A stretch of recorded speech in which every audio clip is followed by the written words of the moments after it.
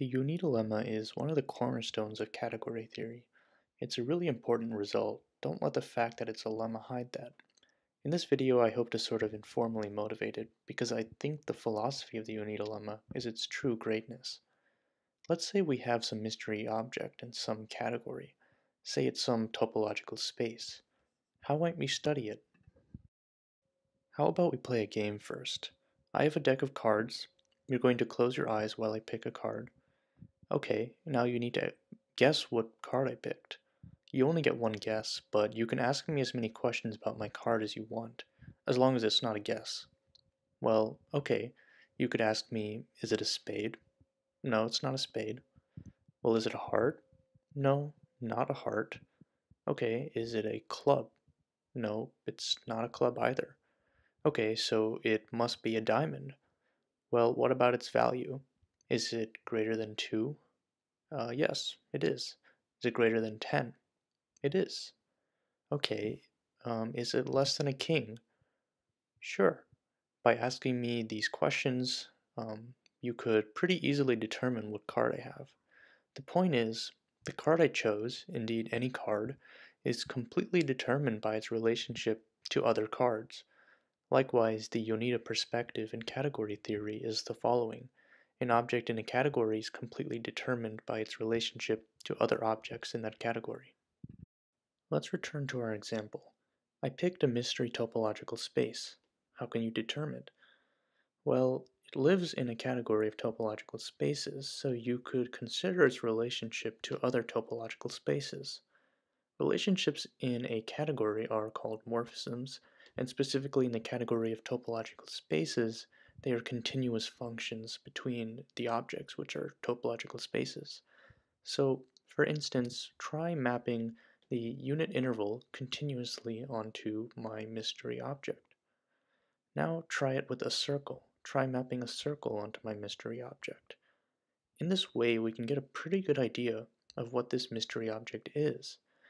The Yoneda lemma tells us that my mystery space X is not just, we don't just get a pretty good idea of what it is by looking at its relationship to other objects.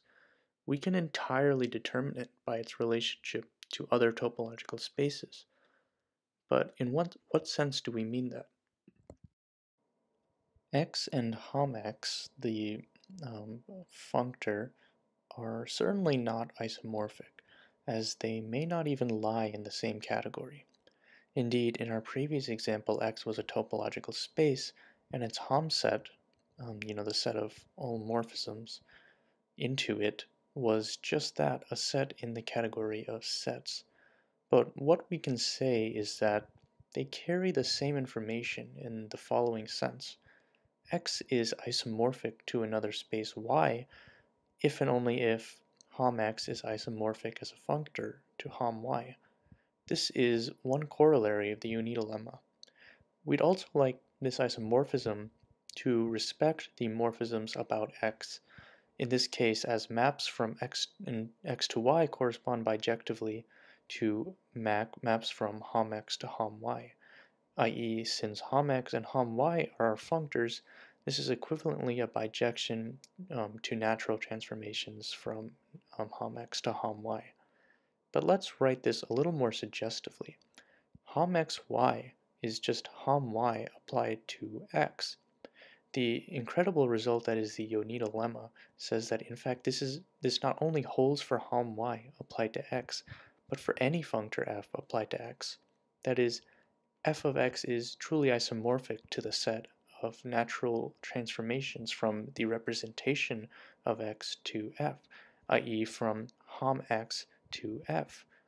This means, for example, that the set of natural transformations from Hom-X to f, which is really abstract and not immediately clear, can just be determined by looking at f of x. But that's the Yoneda lemma at first blush. What's really remarkable is what this tells us philosophically, that an object living in a category is entirely determined by its relationship to other objects in that category. In fact, this philosophy runs much deeper than you might first expect. Recently, in my study of stable homotopy theory, I've been utilizing what is called the enriched Yoneda lemma. It's the same philosophy, but upgraded in a sense. The idea of enriched category theory is that the maps between objects in an enriched category are not only sets, but elements of some nice category themselves. A category can be, but not necessarily be, enriched over itself.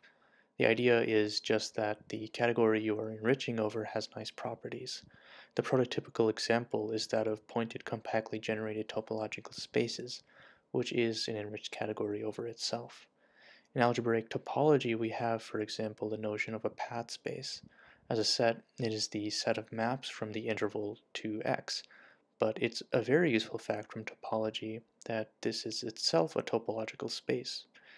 I'm rambling on, but the amazing thing that is the Yoneda philosophy remains in this case, in this crazy situation, which is to say the set of enriched natural transformations from Hom x to f is isomorphic as an object, e.g. a topological space, to f of x. It's the same amazing idea that we can understand an object by understanding its relationship to other objects in the category, whether that set of relationships be a set or a topological space or whatever.